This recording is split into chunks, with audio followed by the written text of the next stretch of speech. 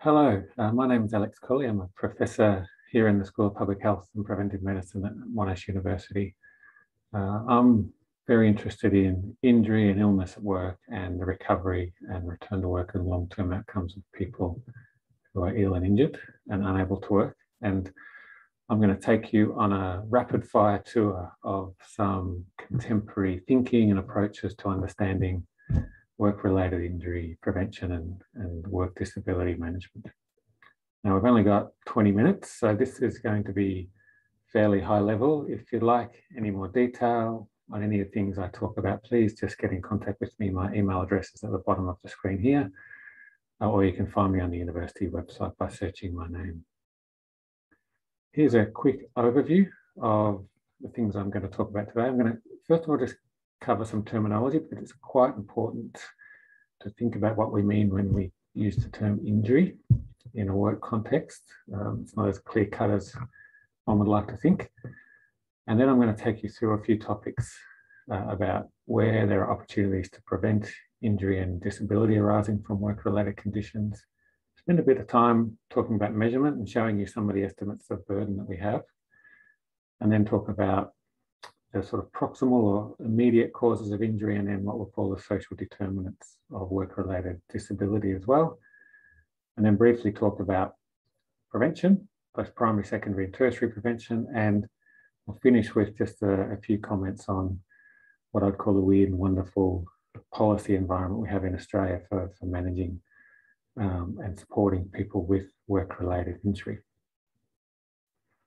So first of all, on terminology, we're talking about injury, and this unit that you're focusing on is about injury. In a work context, that term is a pretty loaded term, and it's quite confusing. So what I've got here is just some definitions in the blue box that are things that are sort of commonly used or consistent with terms that are commonly used in this sector. So three terms I thought would be useful for us to talk about. One is work-related injury, which is probably the term you thought we were going to use the most coming into this lecture. But you can see the definition I've got here is physical injuries, psychological disorders, diseases, or even death that occurs in the course of work. So some of those things we wouldn't conventionally consider to be injuries. So we're talking about diseases as well. Then I have a definition of work-related disease, which is similarly is quite broad. It's acute, recurring, or chronic health problems caused or aggravated by work conditions or practices. And the acute there could refer to traumatic injuries, which I guess is a way that we sort of classically think of injury. And then I have this concept called work disability. And the common definition of that is when a worker is unable to stay at work or return to work because of an injury or a disease. And all of this gets really mixed up in the work injury field. There's a lot of overlap in how these concepts are used and defined, and that's reflected in the way that we as a society attempt to prevent and manage these injuries. And so the little symbol here is sort of an effort just to sort of describe that that these things, this is complex. We're not talking just here about traumatic injury. We're really, what I want to talk to you about today is really the third concept, is work disability. And so an illness or an injury that affects your ability to stay at work or return to work. Some of the specific examples I'll give you will be of work-related accidental injury, because we've collected some data that way. But mostly I'm talking about work disability. And that's a slightly different concept to the classical way that we think about injury. Now, here's an example of what I mean. This is directly from the legislation of the Workers' Compensation Scheme here in the state of Victoria. It's the definition of injury.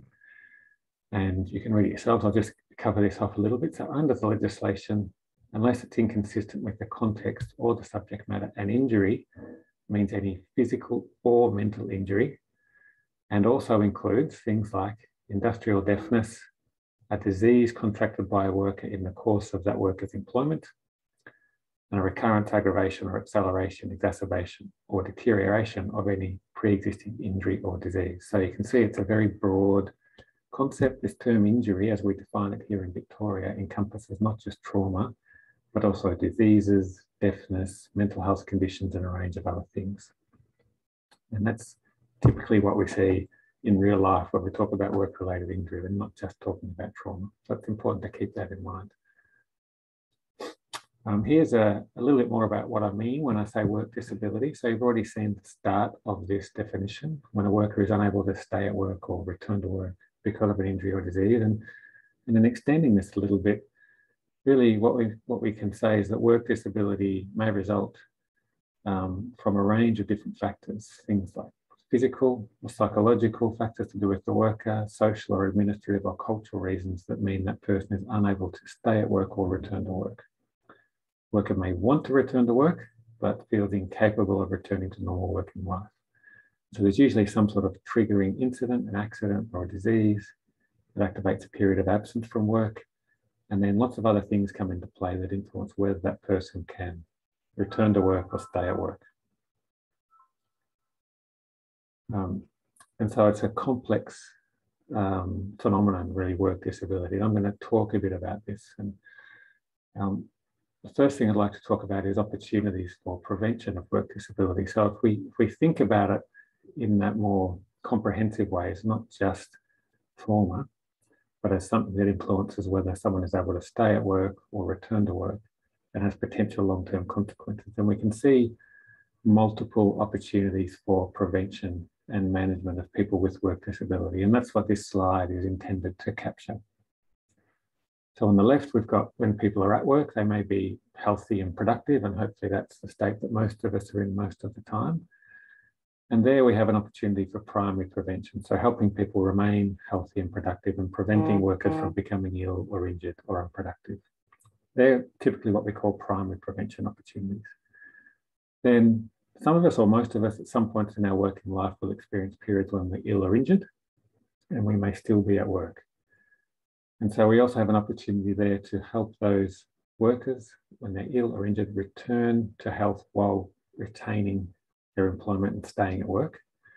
And these are often called stay at work opportunities in the research that's done in this field, and also in practice now that's making its way into employer land.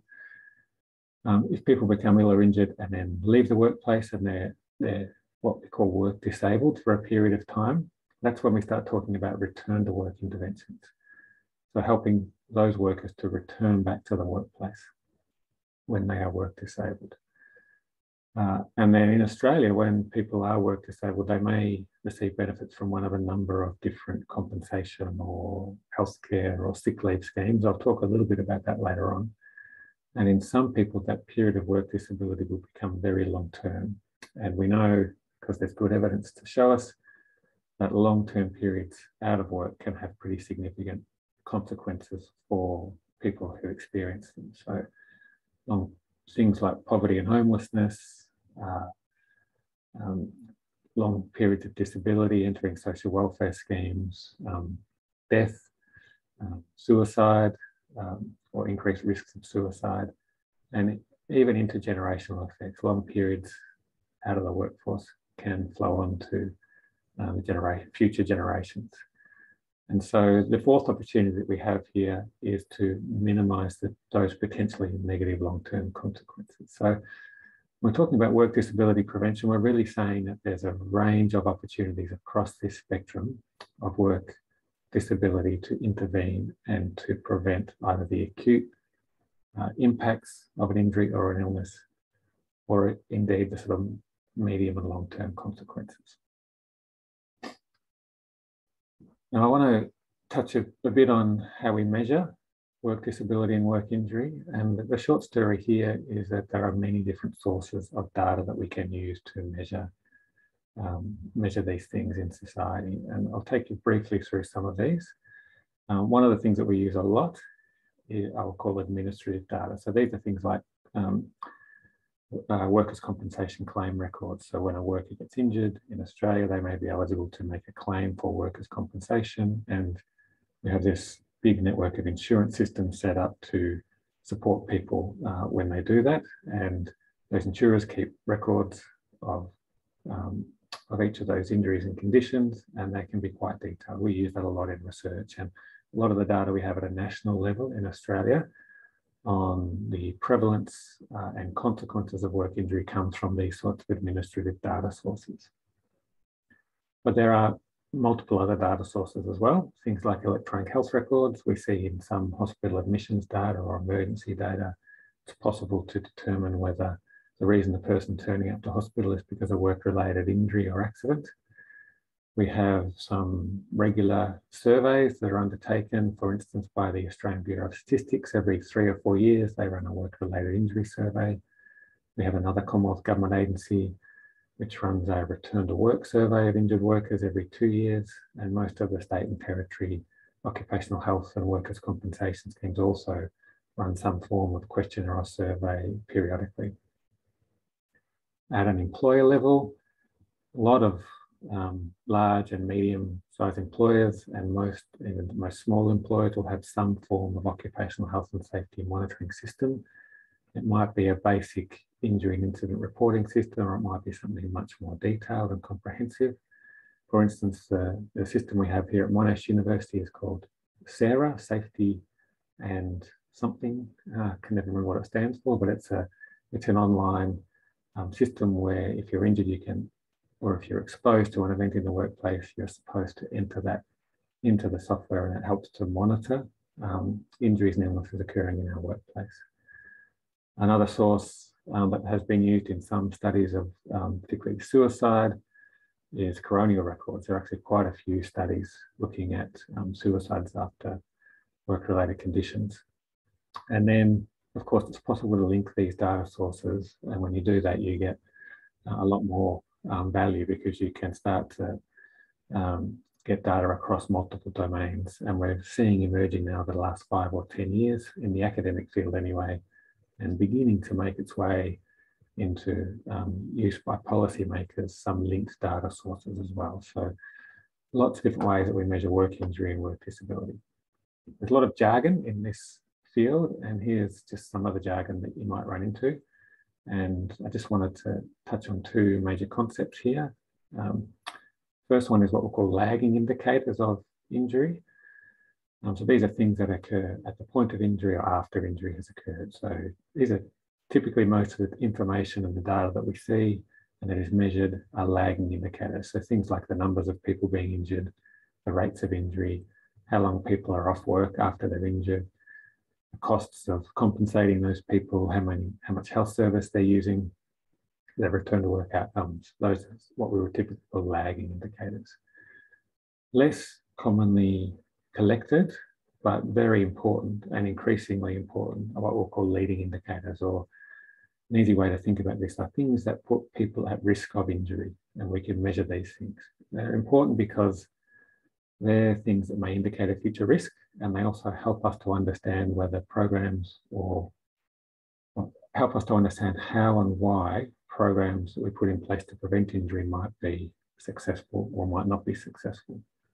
And these are things like some concepts that are commonly talked about here are the quality of jobs, the relationships in the workplace, which are sometimes called things like safety culture or safety climate, incidental and near misses that might occur in the workplace, whether people are exposed to certain hazards, whether they be physical, psychological, or biological hazards.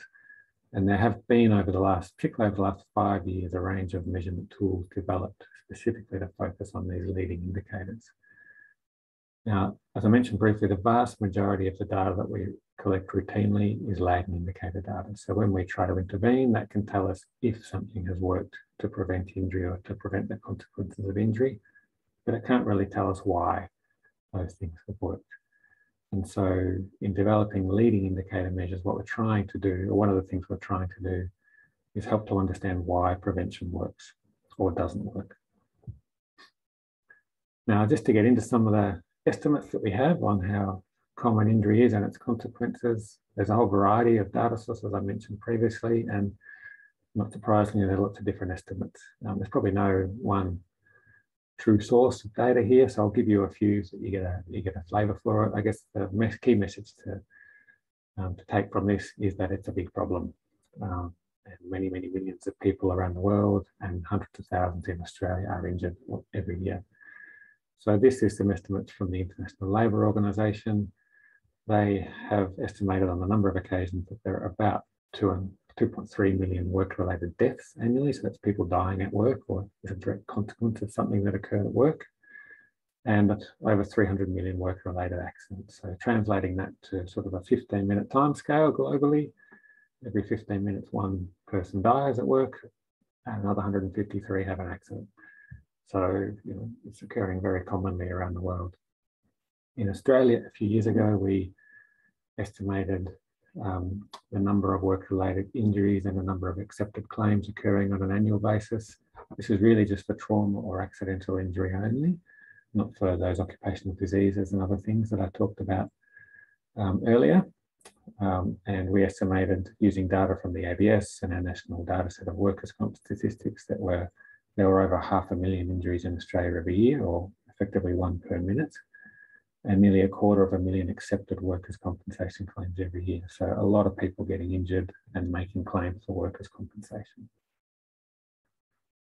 This is just a slide from a study I completed a couple of years ago for Comcare, the National Workers' Compensation Scheme, where we tried to estimate the number of people in Australia during the 15-16 financial year who experienced a period of work disability. So this is not so much about trauma, but it's just about having time off work due to injury or illness. And we were very conservative in our estimates. We still were able to identify, looking at all the schemes in Australia that might provide financial support for people with work disability, that almost 800,000 people had some period of disability where they were receiving income support from a Commonwealth, state, territory, or a private source. Another 6.5 million at a minimum had a period of sick leave where they received sick leave from their employers. And the total direct costs just of income support in those two groups was over $37 billion. So that excludes costs like healthcare, treatment, rehabilitation, and it excludes any indirect costs as well. So this is a massive issue. Every year in Australia, we're seeing hundreds of thousands of people and billions of dollars being spent on work disability.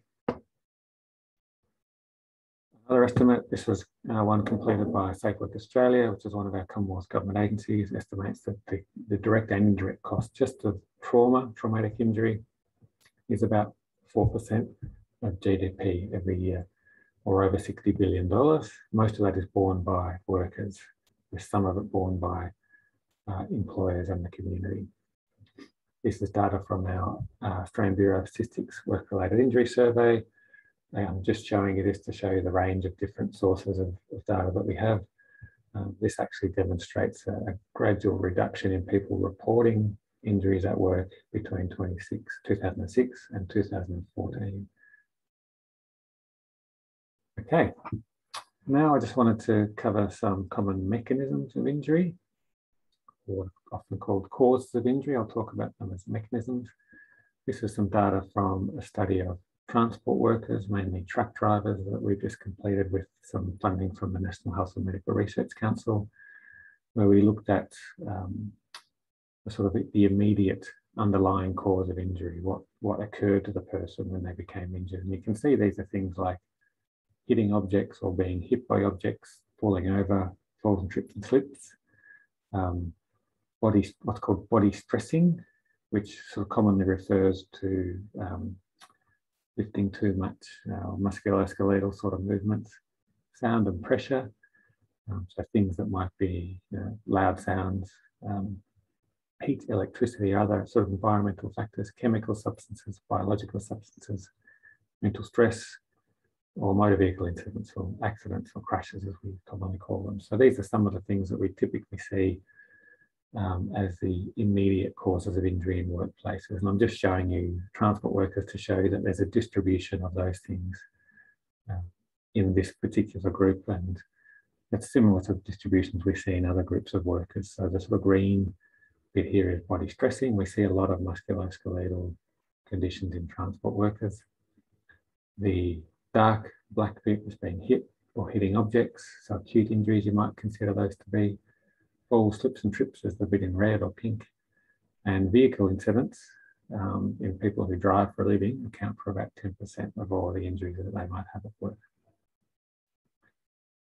I also wanted to just introduce this concept of what's sometimes been called the causes of the causes, or the social determinants of injury. And You may be familiar with the World Health Organization approach to this.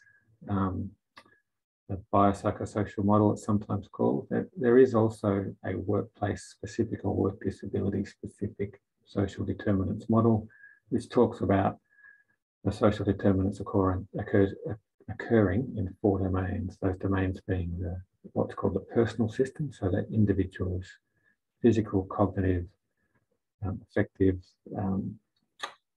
features, and their social relationships, so the relationships at home and in the community.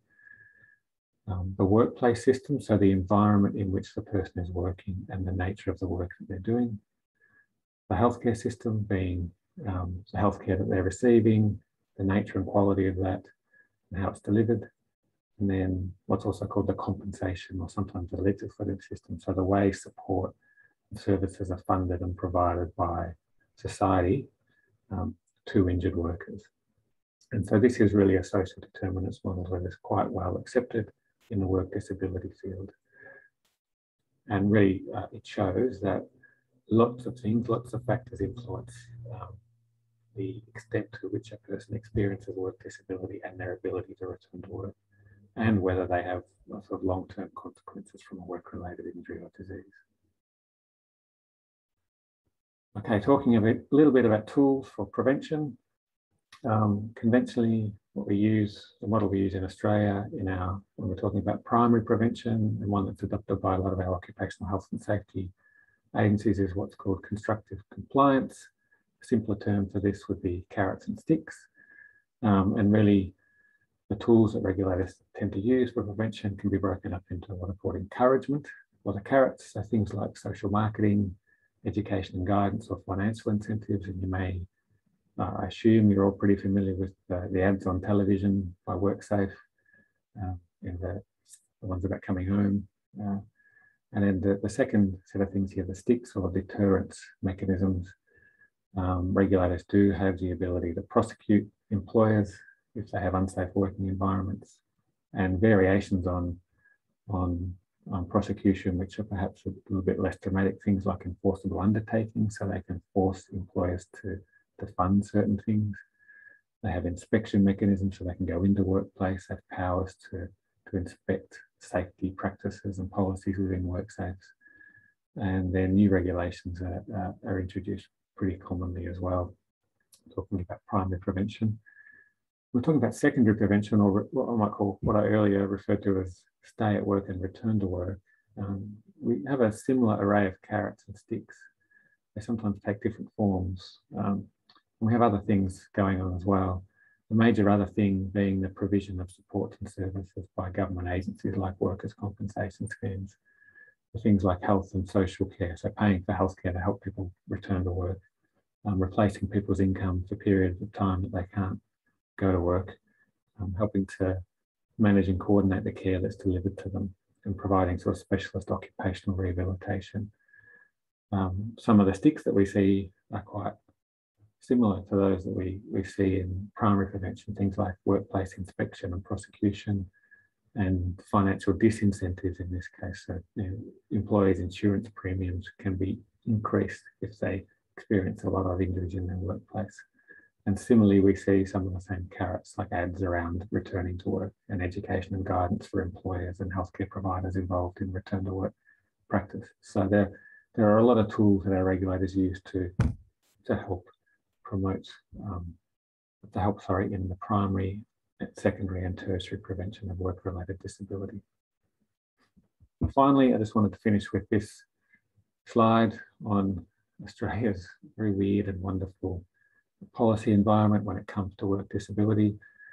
It's fair to say at a very high level, we have a pretty good degree of consistency between the states and territories when it comes to primary prevention. Most states and territories, with a couple of exceptions, now use what are called the nationally harmonised OHS laws. And this is a set of laws that was developed by Safe Work Australia in consultation with the states and territories 10 to 15 years ago. And it effectively standardises the ways in which our states and territories deal with primary prevention in workplaces. When it comes to return to work and work disability, we have something that's almost at the opposite end of the spectrum. We have a very complex, very fragmented array of systems that provide support for people once they are injured and ill. So they range from things like sick leave, which is obviously an employer-provided entitlement, workers' compensation, which I've spoken about a bit, but also things like life insurance. People can make claims through their life insurance for periods of temporary or permanent work disability. That's becoming more common. We have financial supports provided through our social security system for people with permanent work disability, like the disability pension, and increasingly like job seeker. In some parts of society, people are eligible for other forms of compensation during a period of time they're away from work. So if you're injured in the Defence Force or you're a veteran, you can potentially access the DBA compensation scheme. And increasingly also it's possible for people to withdraw information, for instance, from their superannuation for periods of time if they're permanently disabled or if they have a terminal illness. We also even see schemes like motor vehicle crash compensation paying for income support and healthcare for people who were working during periods of time when they can't work. So we have this very, very complex array of systems, some of it at the national level, some of it at the state and territory level, some of it is delivered by public entities, a lot of it is delivered by private sector for-profit organisations. There's very little standardisation of practices and processes, and to be frank, it's a mess. It's a big jigsaw puzzle, and we really need a bit more policy consistency in this field, in my view. So that's about it from me. I hope you've enjoyed that. I'm happy to take questions. I'll just go back to the first slide so you can see my contact details. If you have questions, feel free to get in contact, and I'm looking forward to talking to you when we get a chance in a few weeks' time. Okay, thank you. Bye-bye.